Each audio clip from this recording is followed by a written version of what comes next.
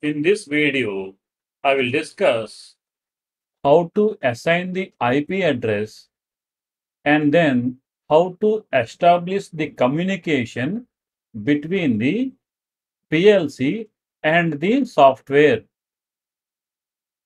In the previous videos, we learned about the input wiring, output wiring, and the power supply, right? So accordingly, I connected all the cables with the PLC. Power supply, analog inputs, digital outputs. If you see, I connected the Ethernet cable also. As I don't have the Ethernet port in my laptop, I am using a Ethernet to USB converter. This is optional. If you have the Ethernet port, this is not required. Just directly connect the Ethernet cable with the laptop or desktop. First, what I will do, I will connect this USB cable with my laptop. Okay.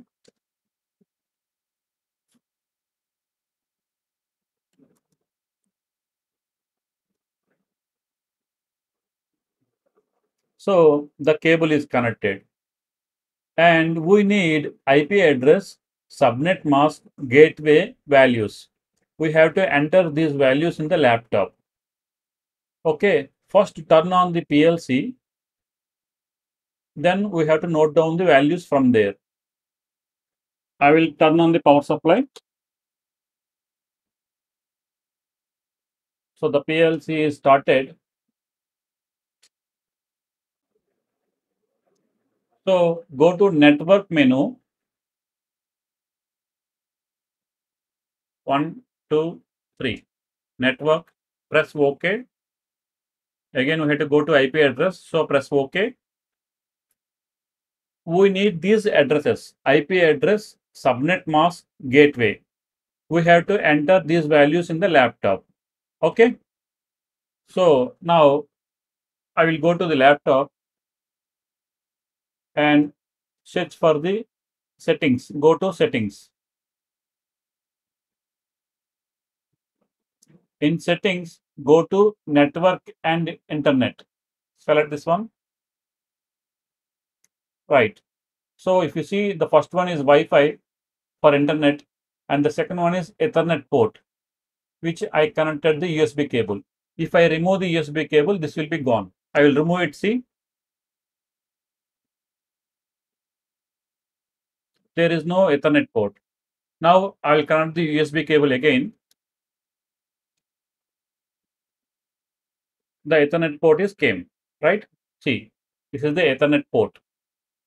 And go to the properties. So this is the Ethernet. Click here. First, we have to enter the DNS server assignment. Click edit. So it must be manual. Okay. And enter preferred DNS. This one 8.8.8.8. Total 4 8s. Okay. And then save.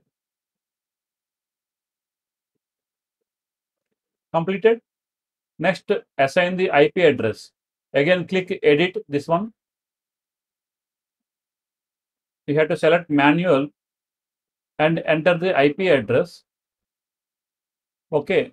If you see, what is the IP address on the PLC?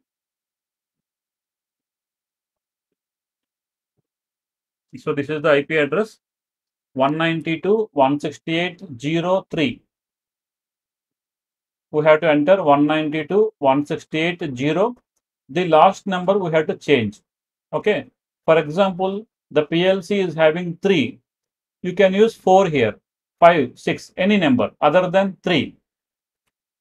In network, one device have one unique IP address. Okay. You cannot use the same IP for another device.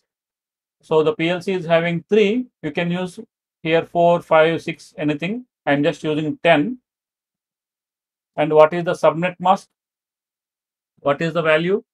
Same, we have to enter 255, 255, 255, 0. Enter the same here, subnet mask and gateway. What is the gateway here? 192.168.0.1. Enter same address, 192.168.0.1. Then you click save. We already entered the preferred DNS before. Otherwise, you can also enter here. You click save.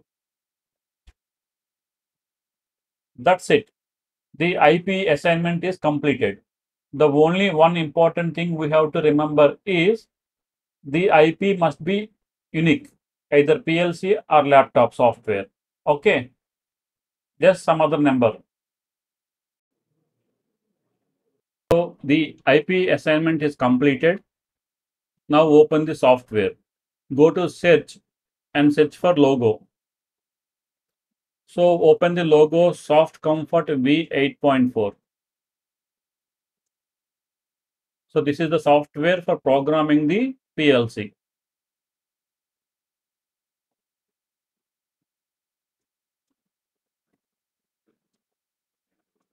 Okay. Now go to Tools and click Ethernet. It may take some time. If you are using the demo version, then this step is not required for you. There are two settings, offline and online. Go to online. Enter your target IP address, the PLC IP address. What is the PLC IP address? It is 192.168.0.3. So enter the same IP, 192.168.0.3 and connect.